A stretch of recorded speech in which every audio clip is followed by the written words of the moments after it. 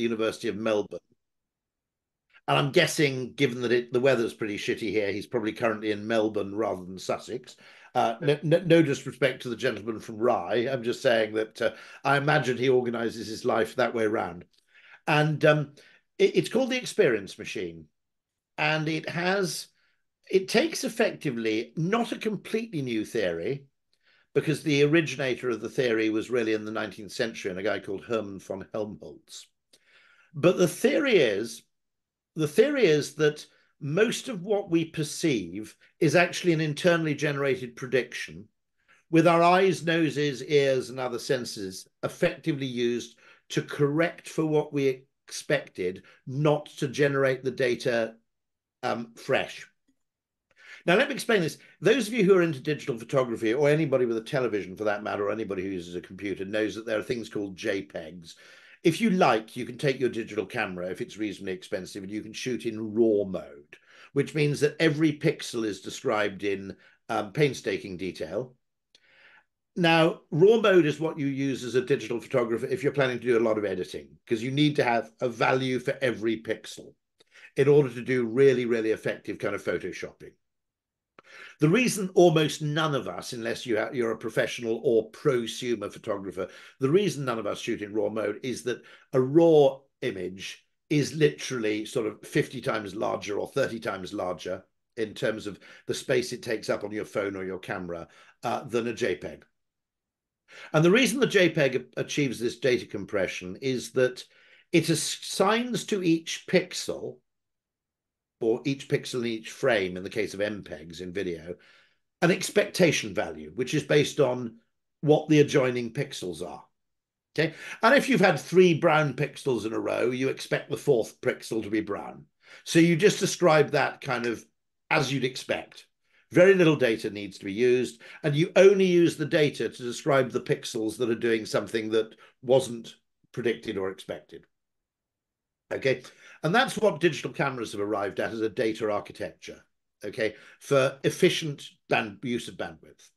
And the theory of Hermann von Helmholtz, which came before there was such a thing as JPEGs, obviously, because it was the 19th century in Germany, and then later espoused by people like, for example, William James and actually a few other people, I think, also bought into this idea, is that the brain has the same data architecture, that we don't actually use the 7 megabits or whatever it is that our optic nerve provides to form a picture. What we do is our brain generates an expectation, and we use the limited bandwidth within the optic nerve effectively to correct where reality differs from expectation. And so most of what we taste, most of what we smell, most of what we see is generated internally from an expectation and then corrected for if conflicting information emerges. So in other words, we use our bandwidth, our perceptual bandwidth, to go, here's what you weren't expecting, not here's everything. Okay? Does that make sense? Because it makes sense in the design of JPEGs and the design of televisions. Sky wouldn't work without data compression of imagery. You'd simply need, vastly more bandwidth. And in the same way, our brains wouldn't work if we tried to use the optic nerve effectively to every single 30 times a second or whatever it is to basically give us a complete, up-to-date, accurate depiction of reality. Most of what we're seeing is internally generated. And if you wanted to summarize the book in a sentence, you could say, well, the science is in and the marketers were right all along. By which I mean that what we expect of something has a fundamentally significant bearing on how we perceive it and how we experience it. And so, I think it explains things that have often baffled me. It explains the fact that 3D TV never takes off. It explains the fact, if you want my prediction, that Apple's immersive 3D virtual reality thing will never be popular for significant lengths of time because, for various reasons, it's not how we think or experience the world. And actually, 3D TV, most of the 3D-ness that we perceive is actually done internally in the brain. It doesn't require binocular vision to actually do it, which is why, if you think about it, 3D TV, if you go and see the Parthenon at sunset, or you see the Colosseum, or you're looking at a beautiful beach. If you close one eye, you don't suddenly go, oh, that's shit. Right? Oh, it was really beautiful just a minute ago. Now I've closed one eye and now it looks completely crap. Okay. That actually, yeah, we use 3D vision. It's obviously essential if you're a cricketer, I imagine. Okay. It's probably valuable in the evolutionary environment if you're throwing things or trying to grab a berry at close range. In the scheme of things in entertainment, it just isn't that important. Okay. And so but it also explains why stage magic works, because effectively what always amazes me about stage magic, I've got a friend, Paul Craven, who's not only a very good behavioral scientist, he's also a brilliant magician. He's a member of the Magic Circle. And he makes the point, now, it's not that surprising that stage magic works in front of an audience of 200 people. What's amazing is that it still works on TV, okay, when you've got an audience of millions who can pause and rewind as often as they like, and nobody can see what it's done. And the reason is that what the magician does is he creates an expectation, flip from hand, okay, you create the expectation, and then you disguise the deviation from the expectation because you keep the coin in one hand and pretend to move it to the other one. And when you go, ba-ba, your hand is miraculously empty. You've effectively confounded someone's reasonable expectation. And once you accept this fact that actually most perception is internally generated, the case for marketing, I think, becomes about 5 times stronger, because what you perceive is what you get. And it's fascinating because I've just come off a call from the founder, Lena, who founded Air Up. I don't know if anybody has an Air Up water bottle. Do they? Anybody here? And effectively is a water bottle that you fill with water, either still or sparkling. And then if you pull up the little nodule, the little capsule of scent, it scents the water. Okay. And effectively, the reason she developed this extraordinary product, so you can effectively use tap water in combination with a small scent pod and basically create taste. You can't create 100% of the taste of, say, lemonade or Fanta, but you can create about 70% of it. And the reason that works is she basically was studying neuroscience and went to a neuroscientist who said that actually it only works one way around. So our smell, if the smell originates in our mouth and in the water and then permeates through to the nose, that creates the illusion of a taste. If you had a pod and stuck it to your nose and breathed in while you drank water, olfaction that comes in through the nostrils does not get processed as if it's taste. Okay, it gets separately processed and allocated to a department of perception called smell. But then there's this separate form of olfaction, which is mouth up to nose, where effectively we process it as part of the taste experience. Because the tongue only detects, what is it, 5 things, sweet, sour, whatever it is, something or other, an umami. I can never remember what they are. Bitter, sweet, something, something else, and umami, okay? Or monosodium glutamate, if you're a fan of Chinese food. And that just struck me as a brilliant innovation, which has come about in part because people are starting to realize that we need to optimize the world for perception, not for objective reality. And if we spend our time, and if AI spends its available bandwidth effectively optimizing for what we can easily measure, which is what is, rather than for optimizing around how we feel, okay, this will lead to an extraordinary misdirection of effort. And so that book is, I think, one of the essential, it's a kind of, I would say that theory is kind of foundational in doing what we do. Because essentially it explains why I think, okay, I mean, you may have read this in my book. I think I mentioned it in the book. If you want to save money on a new car, just get your existing car and have it valeted. Okay. Now, not only will you have a cleaner car, it'll drive a hell of a lot better. It'll feel smoother. It'll accelerate better. It'll be quieter. It'll corner better. Every aspect of your car will become a bit better when you have your car valeted. And I had a friend who was an engineer who was driven insane by this, because he thought, why is it that my car's quieter after I've had it valeted? Why does it feel like a limo rather than a kind of, a little bit of a banger after? And he said he thought he had this bizarre engineering theory that the act of polishing the car tautened the panels on the bodywork, which reduced vibration. It isn't that. It's just your brain going, new car, therefore I'm going to generate nice new car feeling when I drive it. And, I find those things just endlessly really fascinating. I mean, maybe, but also it partly explains why we process surprising information differently from expected information, which is why perhaps, creative advertising always has that slightly gratuitous element of, okay, about it. Because essentially, there's one form of attention which is business as usual attention, and there's another form of attention which kicks in and generates effectively we attach much greater importance to what's surprising than what isn't.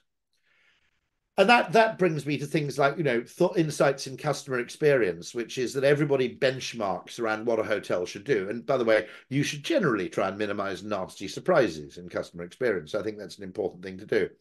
But it also suggests that we can achieve extraordinary and actually very, very cost effective emotional effects by doing remarkably small things that weren't expected.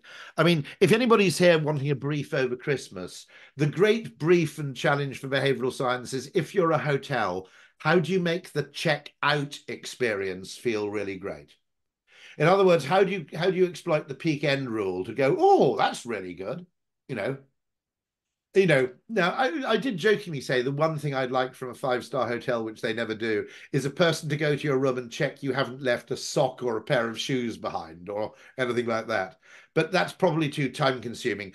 So a friend of mine who stayed at the Manoir Quatre Saisons in Oxfordshire, they actually, because everybody drives there because it's in the middle of nowhere, and a lot of people stay the night because obviously they've had a lot to drink. And when you leave, they give you a box of hand-baked biscuits or cookies to the American audience and say, here's something for your journey home. Okay. Now, obviously, you can do that if you're the man who our cat says, and you can afford to do it because the buggers have spent best part of 1,200 quid on a dinner and an overnight stay. Okay, probably not that much, but not far off. But is there a way? Now, I notice things like, I don't know if they still do this, but Selfridges, if you pay by credit card, they say, thank you very much, Mr. Sutherland. Okay. Now, that's meaningful. It's unbelievably meaningful because nobody else does it. Okay. It's not difficult. The name is on the card, assuming you're not using a stolen credit card. It's generally really flattering and pleasant. But for whatever weird reason, nobody else does it. So that By the that way, book that book we were just talking seeing about, Gareth Rory. here, I owe Gareth an email, so thank you enormously. The Stilton in particular, but all of them, absolutely fantastic. So Gareth, I'm very conscious of the fact that I owe you a huge vote of thanks, which is hugely delayed because it ended up in the parcel room of Ogilvy for a few days. But if anything, that only served to improve the Stilton. So double thanks to Gareth there. Sorry about that. A segue into a cheese story. So that was the Experience Machine by Andy Clark that we were talking about there. It actually reminded me, Rory, of one of your guests at Nudgestock, and that was Guy Leschziner. Now, he's written a book on the senses. I think it's called The Man Who Tasted Words. But his films, video that he showed during his talk on stage were quite amazing, weren't they? Of people who were asleep, but to all extents and purposes, as we watched the film, it was as if they were awake. And you have exactly this phenomenon where, I mean, I suppose dreams are partly explained by this. By the way, in the book, Andy Clark takes it even further and says there are things we should look at in people who are neuro non-typical, in particular things like Asperger's. Okay, which is to do with the calibration of incoming data versus expectation.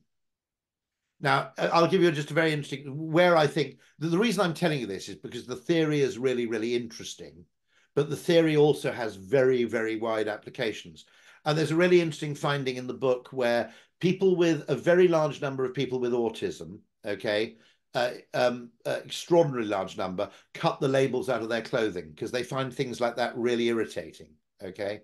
And he suggests there's something to be learned here from this, which is that, if you don't have autism, if you're neurotypical, when you put a new piece of clothing on, you probably sense that I can sense it now when I think about it, the label on the back of my shirt that's touching my neck.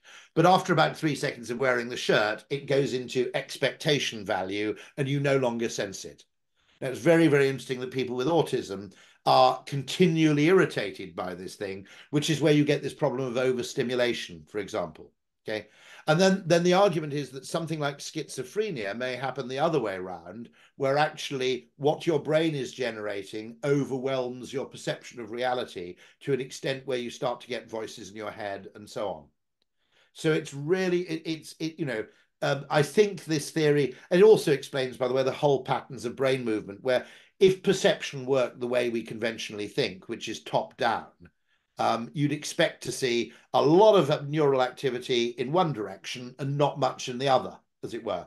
And yet, if you look at the actual brain activity, it's actually dominated by kind of bottom up, generated internally expectation, corrected by, and this has a bearing on robotics, for example. So movement is, you imagine a future state that you find desirable, like holding a mug, and then you move towards the mug, constantly error correcting as you go, which is why children are effectively learning to move.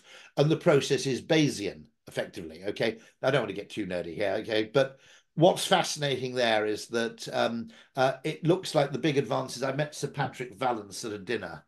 It was, by the way, I had to do an after dinner speech at the annual Harveyan dinner of the Royal College of Physicians.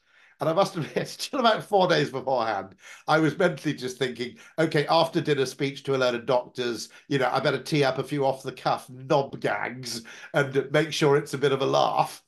And then about 4 days beforehand, I checked the invitation list, which included Chris Whitty and Sir Patrick Vallance. And I thought, I think I probably need to raise my game here a bit. But the really, I mean, I think this is fun.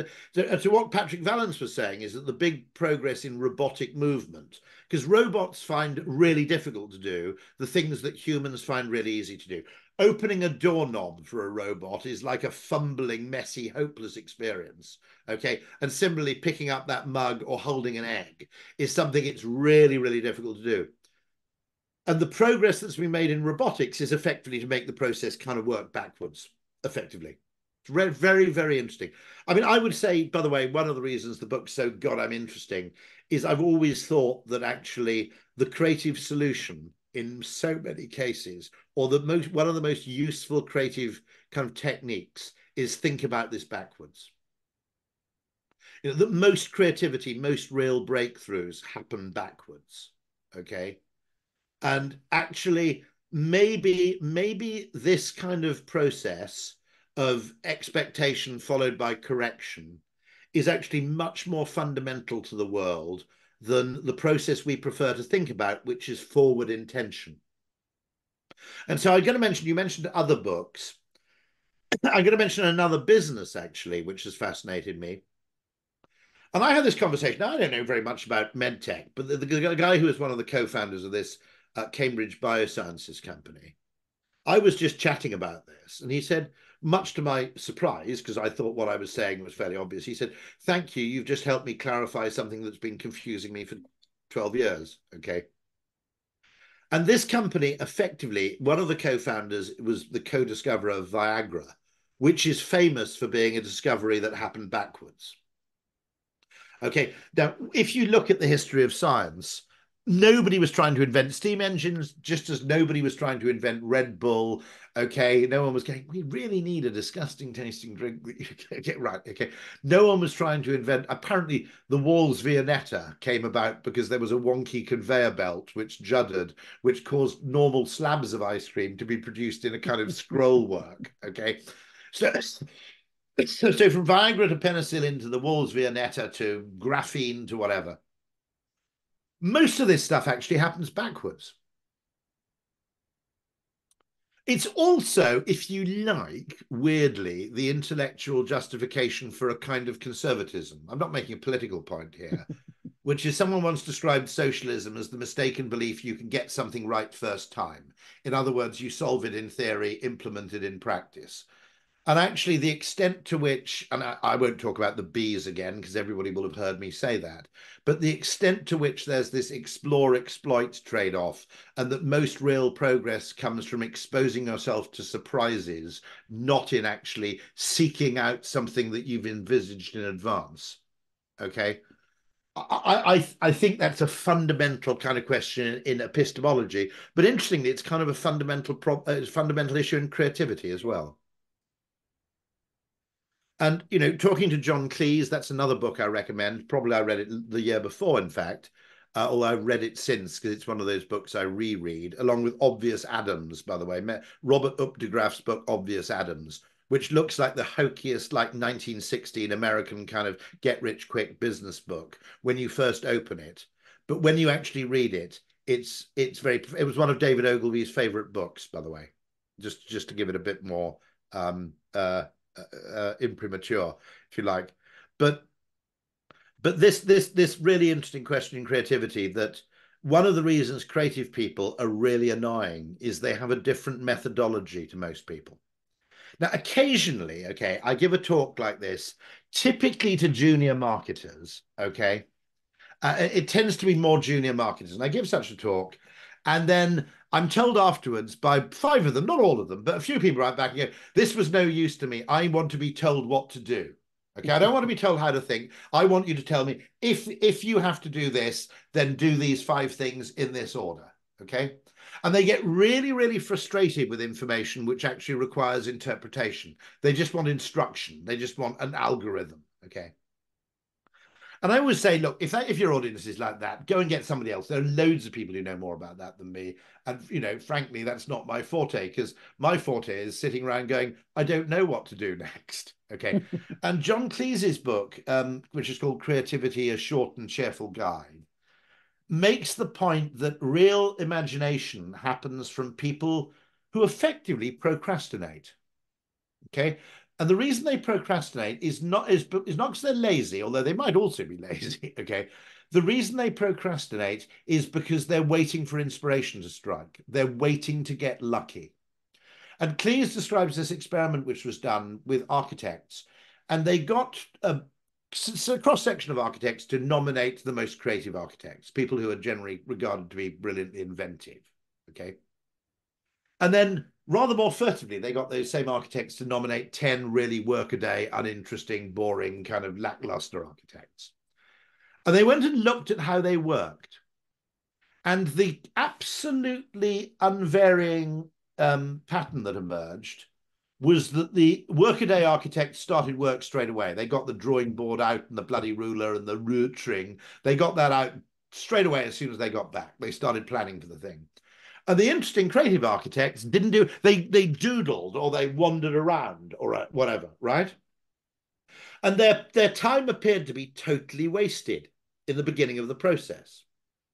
Okay. And what they were doing effectively was waiting to get lucky, waiting for some surprising information to either arise externally or to emerge in their own brain, which would give them effectively a head start. Okay. So in the case of a classic architectural case, Frank Lloyd Wright was briefed to build a house, Falling Water, as it subsequently became, near River Run, Pennsylvania. If ever you find yourself in Western Pennsylvania, go there because it's fantastic. Okay, it's one of the best. You've got to book in advance a tour, but it's very well organized, and you'll probably get in if you book the day before. But it's great. Okay, and the original brief was, this is our favorite place. The family likes to swim in the waterfall. So can you build us a house overlooking the waterfall? And Wright, dicks around for 8 days or months or whatever it is. I don't know his working patterns. And then he suddenly has the inspiration. Why don't you just give them the rocks? Why don't you build a house on top of the waterfall? Okay. In other words, let's rethink this. And it always interests me how we have these mental blind spots and we have to wait for them to go away. And so this business of procrastination, of starting late and waiting to get lucky or waiting for a lot of getting lucky is actually not actually seeing something new. It's sometimes waiting for a blind spot to disappear. It's waiting for an assumption to disappear. And that takes time. And I think it suddenly occurred to me that, of course, creative people are kind of weird because they are really, really annoying if you want something done straight away to your exact specifications. They're the worst people in the world if that's what you want. But on the other hand, if you want a breakthrough innovation, or at least the chance of a breakthrough innovation, which solves the problem not incrementally, but by an order of magnitude, that's exactly what you need to do. And so, I'm intrigued about how we eventually end up with what is creative AI and how is it different from the standard AI we're starting to see at the moment. Uh, you know, um, It sounds one like of the Don Draper on his couch, yeah, no, Rory. no. Well, no. I mean, that what was interesting about that was, particularly, of course, the final sequence of the film where he's in an ashram in California and has the inspiration for the Coke ad, which is I keep realizing that the real excitement comes when in many cases, it's actually when you stop seeing, you either start seeing or you stop assuming. And that's why a large part of creativity is actually reductive. I always tell the story, by the way, it's another train story, but not the usual train story. The guy who designed the high-speed train, now, anybody in Britain here, the Intercity 125 high-speed train was almost produced as a kind of stopgap solution, two banging great diesel engines at either end of a train going really fast. And it turned out to be, in a way, one of the most successful things ever done in rail in Britain. It was a fantastic train for the diesel age. They were basically pretty reliable. They were bloody fast. They did tend to make there was the stink of the brake pads that kind of got into the air conditioning. I think they solved that eventually. But basically, it was a brilliant train, very simply put together.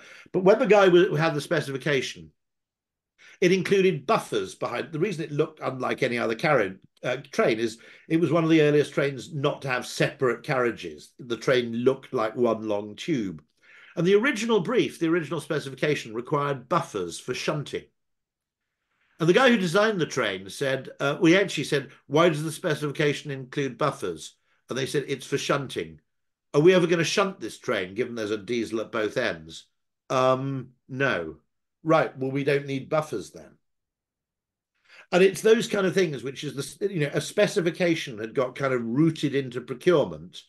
And what the guy realized was that circumstances had changed. And so that assumed requirement for a railway carriage no longer applied. I think there's an awful lot that happens with technology, which is what no longer needs to happen. Now we have this technology. Okay. I'm fascinated by the psychology of Zoom calls, which is why do we still make meetings an hour long?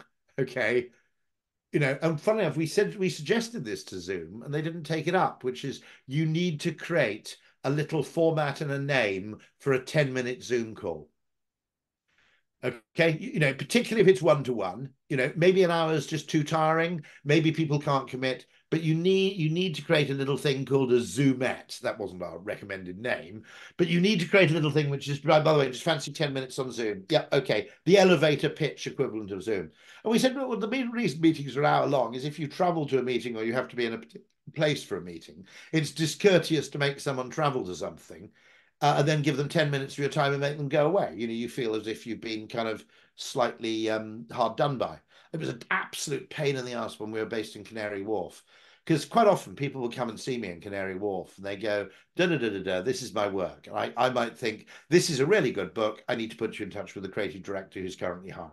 Okay. Now I could do that in 10 minutes, but because they traveled out to Canary Wharf, you had to give them an hour of your time because otherwise you looked a bit of an arsehole. Okay. And then I suddenly realized there are a load of assumptions here. Now I've had a few NHS and one private medical procedure. Okay. And this came from a kind of thinking about Zoom, which is with a few people we met up fairly regularly. And I said, look, this is really easy. Why don't we just block half an hour on Zoom on Monday and half an hour on Thursday? And if the Monday meeting doesn't happen, we'll do it on the Thursday. Okay. So we've got a bit of wiggle room because nobody minds having one meeting cancelled. It's half an hour back in your day, right? Cancelling a physical meeting is an absolute insult because someone might have planned their entire day around traveling to see you. Cancelling a Zoom calls, not really, it doesn't inconvenience the other party at all, right? And then I suddenly thought, well, there must be a better way for the NHS to do waiting lists. My impression of the NHS, by the way, is that it's actually an extremely good service in terms of the medical care you receive with a very bad user interface. Okay. And by the way, the Ogilvy chap called Deshaun Domont, who's the Ogilvy's head of kind of UX, he's actually from the United States. Okay. I said to him, what's your impression of the NHS as an American? And of course, as a UX expert. And he said exactly the same thing unprompted. He said, it's a great, great service with a terrible user interface. And one of the things I said doing the NHS thing is, why don't they give me 3 appointments, okay, right? And say it'll probably be the middle one, but if we need to bring you, if we can bring you forward because we have a vacancy or a cancellation, why don't you block out 3 days out? Now I'm having an operation. It's a day procedure, okay, but it's a day operation. I can easily not go on holiday and agree with my employer that I don't take any strong commitments on 3 forthcoming, okay, in order. And yet we also have the psychological benefit, okay? And you wouldn't feel, oh God, now I'm back to the back of the queue again. Oh God, they had to cancel my procedure. Now I'm back on the waiting list. You just go, oh, okay, I'll default to appointment number 2.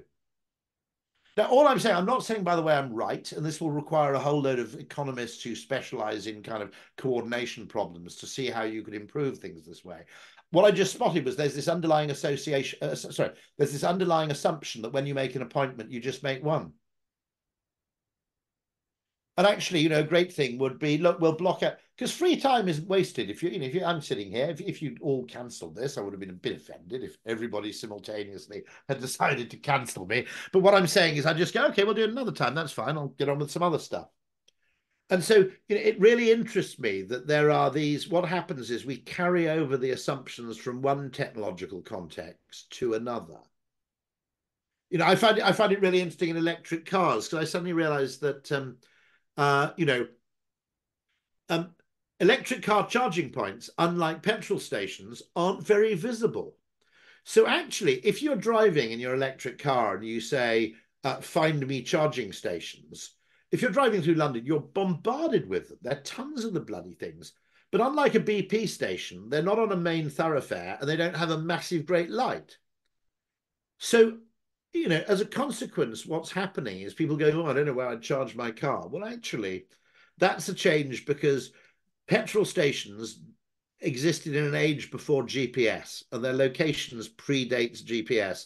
So they had to be on a high traffic road with high visibility and high advanced visibility so you could decelerate enough to turn off and go and buy your 6 gallons of 5-star and a pork pie from M&S Simply Foods. Of course, that doesn't apply anymore. There's no point in taking up what you might call prime retail real estate for an electric car charging point, and it isn't very big, and you can't see it. Okay, so that's the kind of point I'm making, which is that an awful lot of our behaviours come from failing to do this business of correcting for new information. We're effectively thinking with a kind of prediction and an expectation, which might have been formed in circumstances different to the ones we find ourselves in. So many insights, Rory. And I was mentioning there, Don Draper. We've heard about books that have been important to you in 2023. Has that you've had a more of an audio year, it seems, than actually a visual year? But have there been things that have caught your eye? Yeah, Films or television, podcasts? yes. By the way, I'll give you a story about this. If you're invited to go on a podcast, generally go on a podcast. Okay. And the maths I give as an example for that is 2 things. Okay. Um, One of which is that it's much more efficient spending 1 hour talking to 100 people than spending 100 hours talking to 100 people one at a time.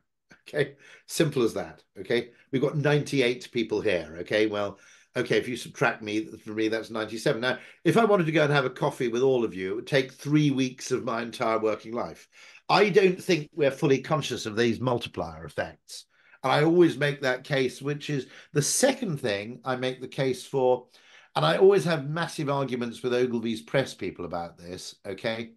Is the Ogilvy press people always go, you've got to have a strategy. You've got to be really efficient with your time. You've got to be really ruthless. You've got to dedicate your conferences. You've only got to go to the conferences which genuinely have large numbers of people who are marketing directors and blah blah blah blah blah. And I go, I'm terribly sorry, but that's bollocks. Okay. And the reason is that the mentality to adopt in promoting yourself is one which is opportunistic, not which is efficiency focused. What you're trying to do is optimize expectation. This is Nassim Taleb language. increase your surface area exposure to possible upside optionality. Now, the reason I got invited to do a TED talk was because I gave a talk to Nokia after we just won the Motorola account, and the people in the Ogilvy press office were going, "Oh my goodness, what if you do this? What if you do that?" I said, "Look, I promised this before we won the Motorola account, so I'm going to do it because I promised to do it. And I'll write an email to anybody and say, look, I'm not presenting anything I wouldn't present to you." And of course, the client's totally unconcerned. Okay. Now, there was someone there who was from Nokia, unsurprisingly, because it was a Nokia conference, who said, "We'd like you to speak at Nokia World." And I speak at Nokia World, which is 2,000 people in Rotterdam or somewhere. I can't remember where it was, or The Hague. Okay. And then at Nokia World, at the time, Chris Anderson from TED was sitting at the back, and he came up to me and said, "I'd like you to do a TED talk." That's actually how it works. Okay. That actually the extent to which you can predict and therefore focus on looking for success in a world which is high on opportunity. Okay. Now, I'll tell you the other story of that. I mean, I don't know if anybody else is a fan of Chris Williamson's podcast. Okay. What is the name of that podcast, It's Rory? called Modern Wisdom. Modern Okay. Wisdom. And he's actually been so successful with that. Okay. Now, I've been on twice. The later one hasn't come out yet. He's been so successful with that he's moved to Austin, Texas. He's actually a smoggy, which I understand is a type of, like in the Northeast, you have smoggies, monkey hangers, and Geordies. I don't fully understand that. But anyway, he's a smoggy, but he's moved to Austin, Texas, because it's like podcasting central. Okay. Now, the funny thing is, when I agreed to go on his podcast, it was quite in the early days of his podcast, I hadn't got a clue who he was. Right? Okay. So what I am suggesting is that there is this trade-off between, effectively, there's this trade-off which I obsess about, which is the exploit explore trade-off. And that's, I won't mention the bees again because you've all heard me talk about the bees, but there is this trade-off between exploiting what you already know. Okay, which means that if you happen to know Chris Williamson, ask to go on his podcast again, or ask him to recommend you to other podcasters in Austin who might like you on the show. You don't get, in other words, there's a trade-off between being long-term lucky and resilient and being short-term efficient. And most modern companies are completely blind to that trade-off. They think that short-term efficiency and exploitation of what they already know is a proxy for long-term success, and it really, really isn't. And I think that's what has happened now in business is we have the procurement finance nexus, which makes it impossible for businesses to innovate. Because finance are busy trying to impress I mean, the thing that really worries me in the advertising industry, I've been on a Robin Bond podcast talking about this, is that the advertising industry is trying to optimize what's profitable, okay, in terms of billable hours. But what's profitable in advertising is not what's valuable. Okay, the things you do which make money are not the things which actually add value.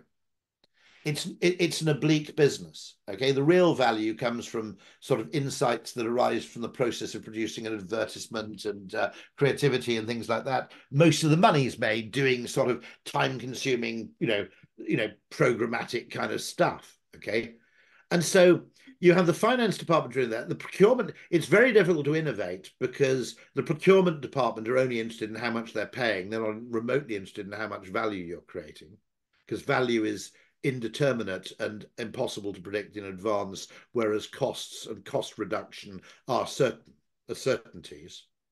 And so once you create this loop of kind of left brain, Ian McGilchrist, left hemisphere thinking, it's very, very difficult to escape from.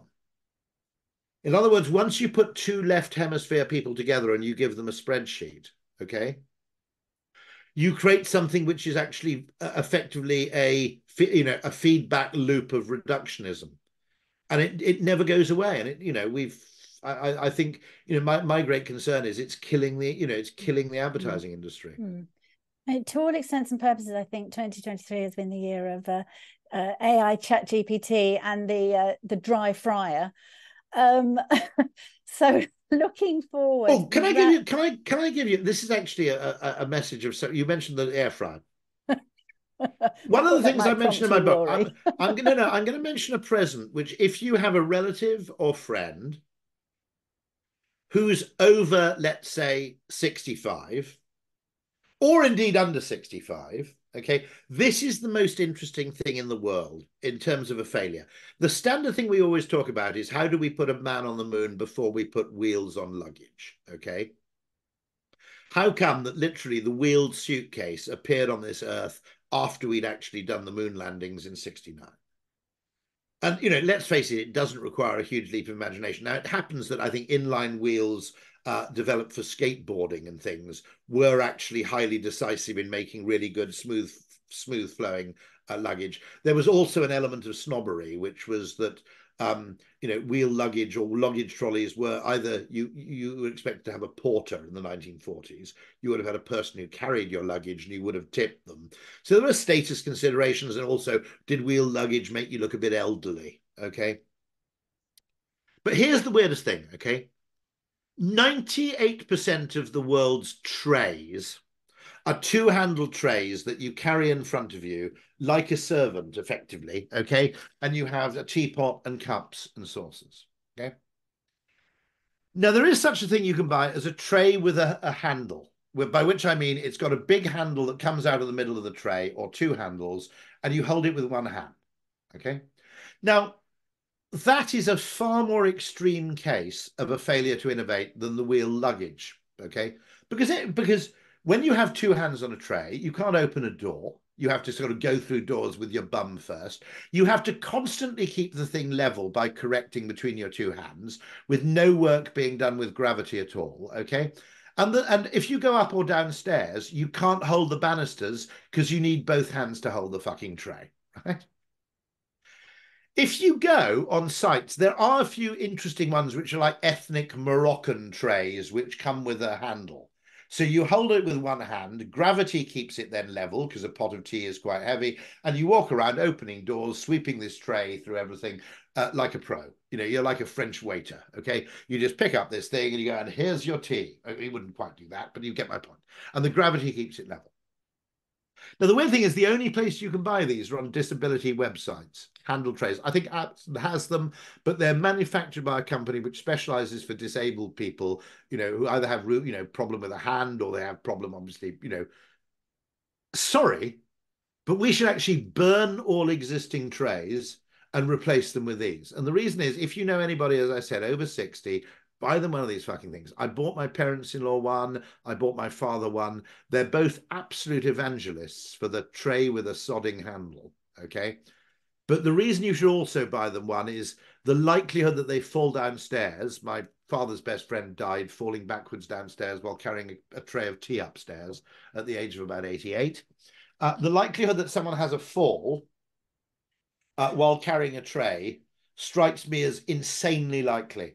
So if you wanted, I wouldn't be surprised if the tray with a handle, if it were made universal, added like 3 months to average life expectancy. And yet, for whatever wacko reason, most trays don't have a handle. Okay, that's what I mean by, you know, effectively spotting blind spots and then asking, you know, and the extent to which we optimize for what we expect. And we think, oh, that's a nice tray. And nobody's actually thinking, what a fucking stupid thing that requires two hands for you to carry a pot of tea and three saucers and cups around with you. It sort of So, answered Raju's question there. I was just going to bring Raju in. Raju Nair said, looking ahead, if you had a crystal ball, what are two top consumer trends in 2024? I sort of hate to break it to you, but I feel it's not going to be the one-handled tray. But have you got any other insights? seriously, it should be, because once you bought one of these things, you go, shit, why did I ever put up with anything else? So it is one of those things which I call a bit of a, you know, it's a one-way door. Once you've experienced it, you never go back. And I would like to make that a trend for serious reasons, which I think it's genuinely, you know, a huge safe. After this, everybody, you need to look out on Google Mm, Trends mm. to see if there's a search for trays, one-handled trays, and Because you remember the behavioral science, Ogilvy behavioral science practice mantra, which is dare to be trivial, which is that don't necessarily, when solving a problem, one of the greatest mistakes is people assume that the scale of the intervention has to be proportionate to the scale of the desired effect. And in a complex world like the one we live in, and actually, to be honest, the one we've always lived in, There are butterfly effects everywhere. Start by hunting butterflies before you then try and have a massive intervention. I was quite impressed, by the way. I'll tell you a reason why people from one reason of many why people from often immigrant backgrounds are very, very successful entrepreneurs. Okay. And it's quite simple, which is a lot of them grow up in a shop. And if you grow up in a shop or a restaurant, it's like a free MBA because you get the whole of a business that is just about comprehensible and you understand the interdependent parts of that business. What happens now is we produce a load of graduates and they go into a specialized field like procurement where they're optimizing for one thing. Okay. And there's a really, really important point which we need to understand that there are things which are micro rational and macro stupid. Okay. Where if you optimize for a narrow measure, what you're doing makes complete sense within the sphere of your own particular silo, but is actually dumb in terms of the interest of the organization you work for. Particularly a male problem, by the way, since I think men, it's both a virtue and a weakness of men, that men will compete over anything, even if there's absolutely no point to it. Okay, right? I would give it as a female virtue, which is they're more likely to say, "Are you sure we should be doing this?" Whereas, just as men will compete over stupid sports or kind of, place bets on who can get it, that male competitive, hyper competitive urge is both valuable and a curse, I think, depending on how it's actually harnessed. But this thing about things that we're often doing things that are micro rational, and then you look at it systemically and you go, actually, those two things we're trying to do are in opposition to each other. They're not, they're actually contradictory.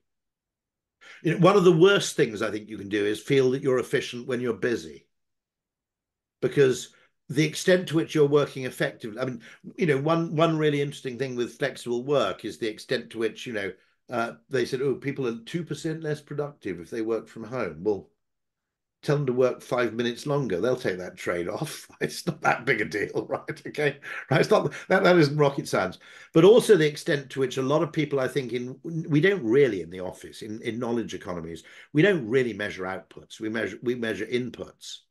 And I think that's led, I think in the open plan visible office, it's led to a lot of actually toxic behavior, presenteeism being the most obvious one, but effectively, to be honest, if you're in a knowledge economy, really you should be spending one day of 7 or 8 hours a week just hanging out and chilling and trying to get lucky.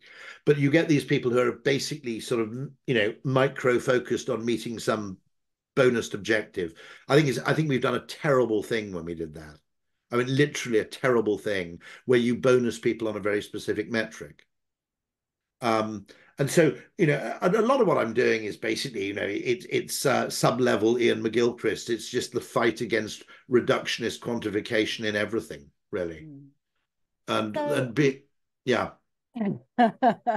I mentioned when you joined us, Rory, more than anyone, you are able to speak without prompting, and we've all really enjoyed hearing your insights into life today with only a couple of prompts from myself.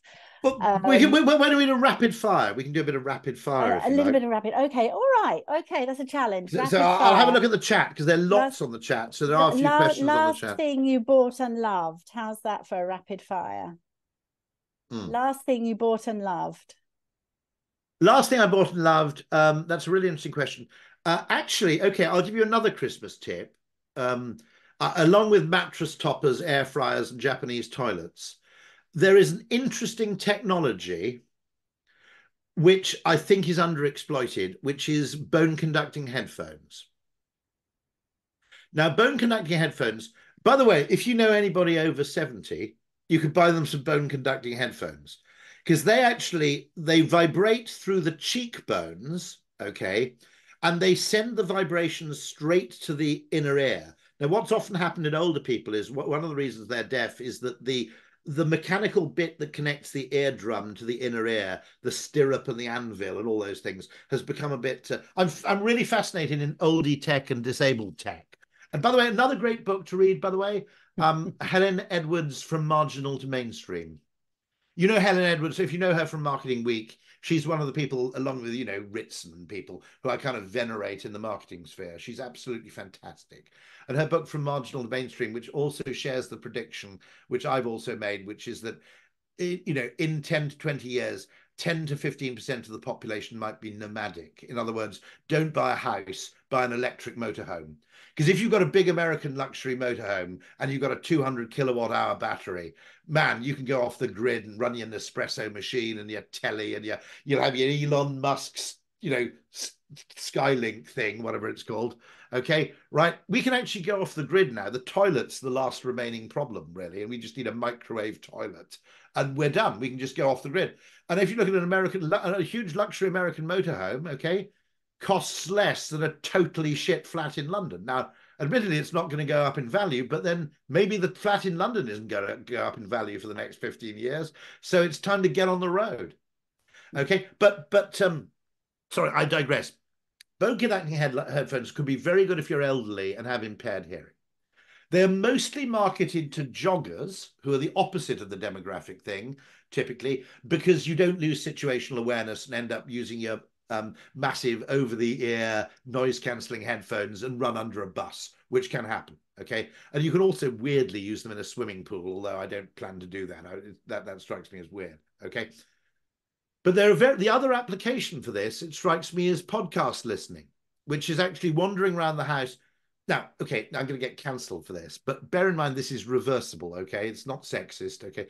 I occasionally call my Sony over-the-air whatever they are, WH005s, my wife cancelling headphones, okay? They're noise cancelling headphones. You can equally call them husband cancelling headphones. It's just that they're noise cancelling. And for certain things like immersion, like music, that's really, really powerful. You know, there are times when we want to be immersed. I think that this Apple goggle thing, I don't think fundamentally humans like being visually immersed. I think there are loads of times where actually we can just listen to music and immerse ourselves in the music without losing complete vision of what's going on around us. Okay. But I think for podcasts and spoken word, we don't actually want that level of immersion. If you look at digital radios, they started as pieces of hi-fi equipment, but nobody wants to listen to Radio 4 on a massive, powerful speaker. You want a little box in the corner of the room because it's like a person talking to you. Now, I wouldn't recommend bone conducting headphones, which are usually made by a company called Shocks, but there are other competitors. I wouldn't recommend it for audiophiles or for music listening. But if you're a fan of spoken word stuff, I think it's a bit of a breakthrough. So that would be another tech tip, along with a tray with a handle. Fantastic. Thanks so much, Rory. Well, I don't think we're going to have anything as much as a rapid fire. But Rory, it's been an absolute honour to have you join us here again with 42 Courses. You're very supportive of 42 Courses in general. Anyone visiting our website will see that Rory is host and in many of our courses. And of course, if anyone on the call wants training for their company, please reach out to Chris at 42courses.com. And also we have a new Ad 101 course that has just launched on the website. It's absolutely fantastic. You all, as joining us today, can use the voucher Don Draper VIP to get a discount on the Ad 101 course. If you search around, you might find it will be valid for discounts on other courses. Oh. So yes. someone's just put themselves up here as Alex Hormozi's buddy. Now, that's another book I really recommend. $100 Million Offers by Alex Hormozi. He's a big regular on the podcast scene, so if you like, get into what he says. What is interesting, I think, is you're beginning to find these people who are marketers, and I include myself on the fringes of this, who actually, and I think this is really welcome, marketing people from a marketing standpoint, starting to pronounce on wider issues other than brand comms. And I think that's a really important trend. And any of you who have an appetite for doing that kind of thing, you know, I make the joke, which is only half a joke, okay? You have a load of economists deciding what the top rate of tax should be in the UK. It's currently 40% or 45% above a certain threshold, okay? Now, I don't want to be rude, but anybody in retail would tell you the top rate of tax should be 39.99, shouldn't it? Right? Not 40%, okay? Any retailer would have told you that. Right, because what you want is the lowest perceived rate that minimizes the downside effect it has on incentives to work while raising the most revenue. Okay, it's a retail problem. It's not an economic problem. Okay, right. So, and the Alex Hormozy book, by the way, he's a really, really interesting guy. I've connected with him a couple of times. There's also a book called by a guy who founded a restaurant in New York, which is Service. I think it's called Service Beyond Reason by Will something or other, and it's about customer experience. And it's absolute. I'm actually quoted in it. I'm flattered to say it's, but not for that reason. It's a really astonishing book. Thank you so much, Rory. Anybody in the experience economy, go there straight away. He's great. Will Thingy Bob. Yeah, I'll remember it. Will Thingy Bob. Well, yeah. Thank you so much, Rory, for joining us, sharing so many of your insights. Thank you all so much for joining us on this call. It's so great to see you, familiar faces, familiar names, and to see new names as well. And have a marvelous Christmas. We'll share the recording of this on Monday with everybody, and we hope that you all have a very Merry Christmas, Happy New Year. You have a great Christmas. Thank you again, Rory. And shout out to Amelia Turode, who I've noticed. I've noticed quite a few familiar names here. So, but all of you have a really, really great Christmas, and don't work too hard. Thank you. You do. Thanks everybody.